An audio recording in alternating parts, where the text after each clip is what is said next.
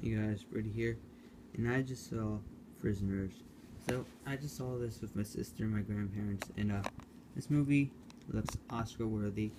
Though a bit too long, but I still really enjoyed it. I'm not gonna let the length of the film bother me. But it was just really enjoyable. So anyway, these two girls get kidnapped by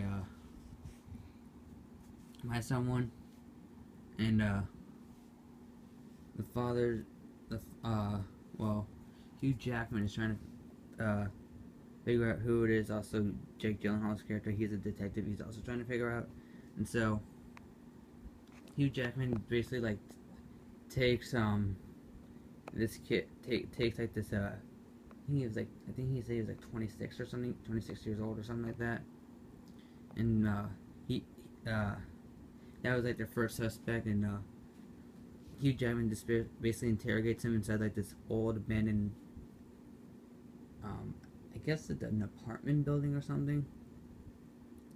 He basically tortures him in there, and he builds like this wooden wall that was built that is connected to the shower, and he basically just um keeps him captive in there for a very long time. The guy, and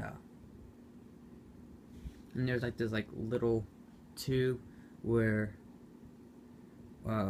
which is for him to like breathe out of and like also talk out of, and the guy didn't really talk that much because his character didn't really talk that much to the kid, and the detective said you're not gonna really get anything from him. He has the IQ of a 10-year-old, and then so yeah, but I don't agree with Jeremy John saying that this movie's predictable. I didn't really think it was all that predictable, but my sister figured out who the kidnapper was. I'm not gonna tell you who the kidnapper was, because if I do, it basically gives away the whole movie. But I found it very enjoyable. This kept me at the edge of my seat towards the end of the movie, and then the movie ends. It ends very abruptly. Um,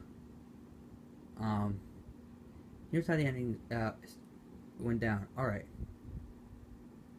Uh, it makes you think that there's gonna be like an extra minute or two of the movie, and then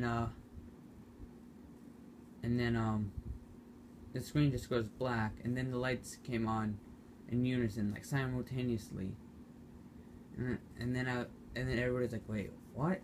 Did the power just go out in the theater? And then you see like the credits roll. I was like, oh wait, let's just stay on credits. And then kind of pissed me off. It was like, really? That's how you make people think that the power went out during the movie, even though it didn't. Yeah, it felt a bit abrupt. Thought they should have done a little bit better than that.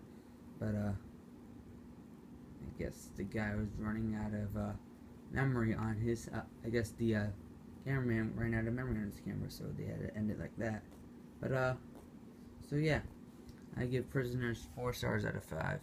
By the way, the ending makes you think a little bit, because it's basically sort of a cliffhanger, but so yeah, not really a cliffhanger, but never mind.